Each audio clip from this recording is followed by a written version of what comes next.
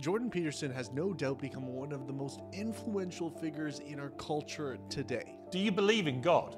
I don't think that's anybody's business. I think it's the most private question you can ask someone, but then I would say also, what's the right response to that? By their fruits you will know them. As a Christian, I think it's really exciting to see God drawing Jordan Peterson closer and closer to himself. In today's video, I'm going to share with you 3 mic drop moments that he had in an impromptu debate versus prominent atheist Matt Dillahunty. Before we jump in, be sure to subscribe to this channel because I'm putting out new videos all the time.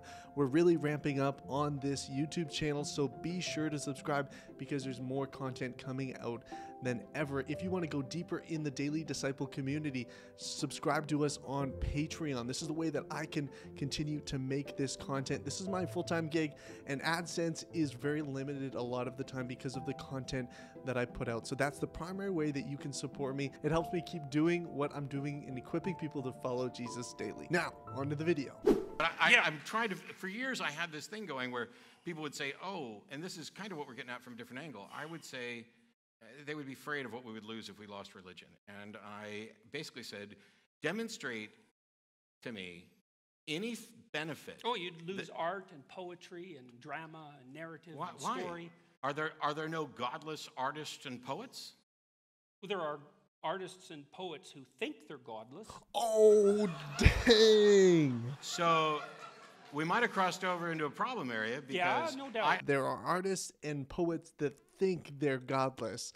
What could he possibly mean by this? To understand this, and it took me a while too, we need to understand the idea of a presupposition. Now, we all presuppose things about our world, and we demonstrate we do this by the way we live our lives and the way we conduct ourselves. I have a presupposition that this chair that I'm sitting on will hold me, and therefore I sit on it. If I didn't have that presupposition, well, I wouldn't be sitting on it right now. So the fact that I am sitting on it demonstrates that I believe not only is the chair here, but it is strong enough to hold me. Now, an aspect of what Jordan Peterson is saying here, and it can even go deeper than this, but this is just layer 1, is that artists, storytellers, poets, they all make a presupposition about the world. The beauty exists, like real objective beauty. Think about it, an atheist has no way to account for beauty. If we're just star stuff, primordial ooze, chemical reactions in meat bags, then there's no more significance that a sunset has, and no more beauty than a sunset has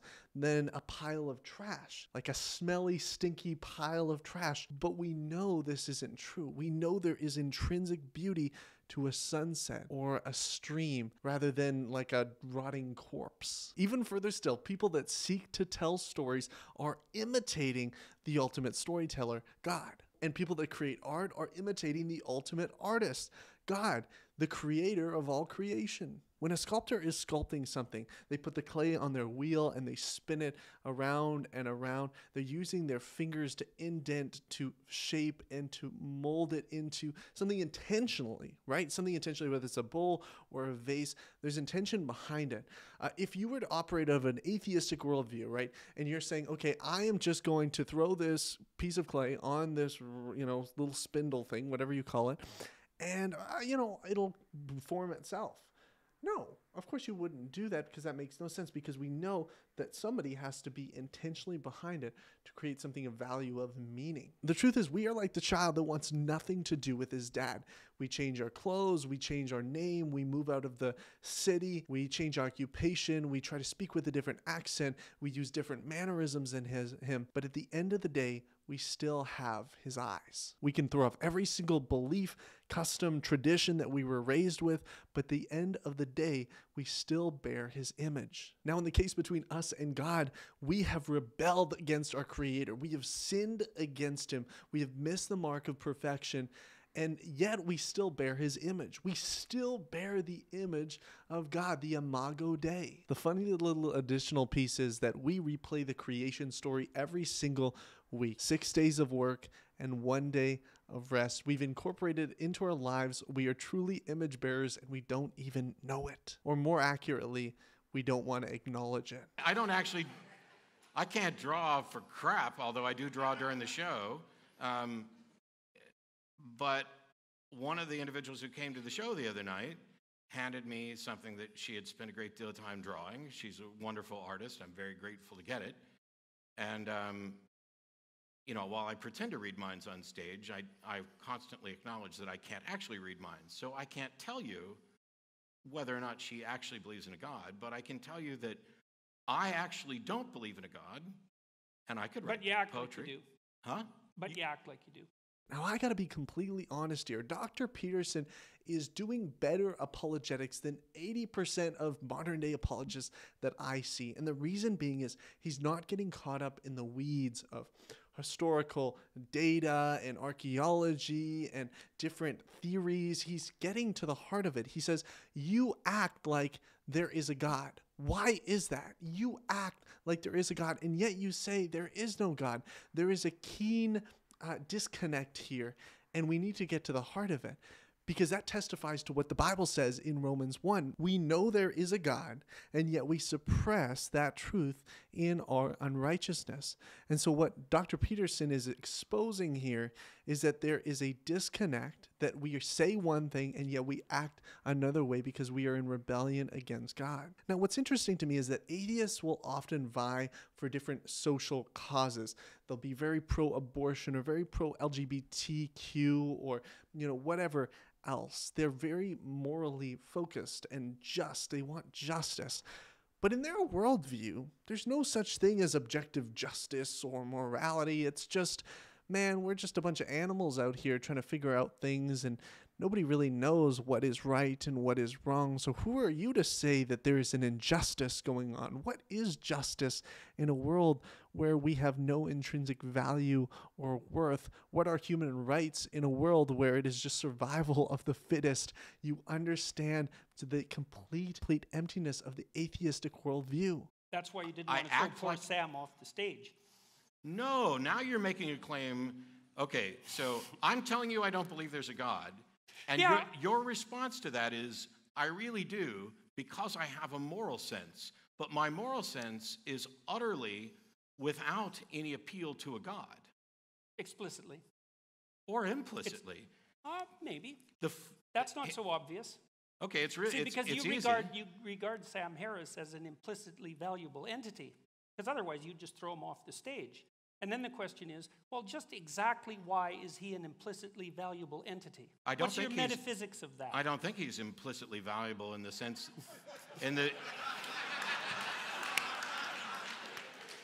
I don't think he's implicitly valuable in the sense that the universe has implied that there's something explicit about it. I think you can have a perfectly acceptable foundation for secular morality, even if it fundamentally centers around selfishness. I'd rather not be thrown off the stage. It's in my best interest to encourage that sort of understanding in others, and therefore I will not throw him off the stage. I would rather not have my stuff stolen, and it's in my best interest to encourage others not to do that, so I will not steal stuff, and I will work with others to ensure that the people who steal stuff are punished. Now, to give you context to what they're saying here, because it's quite a long chat, they were talking about prominent atheist Sam Harris, and they were joking about throwing him off the stage and whether they would do that or not. And Matt says, he wouldn't do that. And Dr. Peterson, he's saying, okay, why wouldn't you do that, right? Why wouldn't you do that?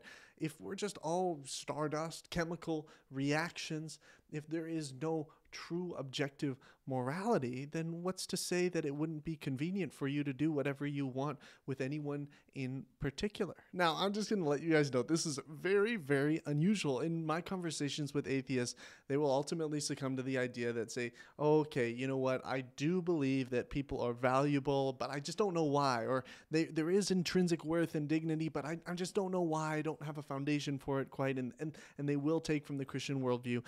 But Matt here, he goes a different direction. He says, you know what? I don't think Sam Harris is implicitly valuable. I don't think he has intrinsic worth. No, it's just because I am selfish and I don't want to be thrown off a stage, so therefore I will not throw someone else off the stage. And obviously here there are great gaps to this morality too, because it begs the question to say, okay, well, hey, you want to encourage this type of behavior, but what about behaviors that go unknown? Obviously this is something, quite obvious and out in the open, so you wouldn't want somebody to pay it back towards you. But stealing something, what if nobody knows? Okay, well, what's the harm in that it affects you in no particular way. It's not like somebody's going to know that you stole it and therefore they'll steal back from you. You can get away with it. So why not? There's huge gaps to his morality, but he's being consistent here. He's saying there is no objective morality. There is no objective meaning or truth or value within a person. And this is a dangerous worldview. This is a dangerous worldview. He's being consistent, but it's scary that he's being consistent because of the places that this kind of worldview lands. It is a worldview removed of human dignity and worth and meaning. It leads you into a place of hopelessness. And I hope if you're watching this, if you've taken this atheistic mentality on and you're trying to be consistent with it, I would encourage you to rid yourself of it because it's empty. There's nothing there for you. You know that's not true. You know that we have meaning. You know that we have worth. We will all be accountable before God for our sin. We all have a conscience. We know when we've done wrong. This testifies to the fact that there is right and wrong. There is an objective morality. And the Bible says that it's appointed man once to die. We'll all die, but then we'll face judgment. The question is, will you be ready? And the Bible further says that even if you've kept the whole law, all of God's commandments, and yet you've stumbled at one point, you're guilty of all of it. That is an extremely high standard that we all fall short of, and because of our sin against God, we stand guilty before Him, deserving of eternity in hell. God has graciously given you a path out of the punishment that you rightly deserve, and He did that through Himself, through Jesus coming to this earth, fully God and fully man, without sin, to live the sinless life that we couldn't live, and to die on the cross the death we deserve to die for our sins against God.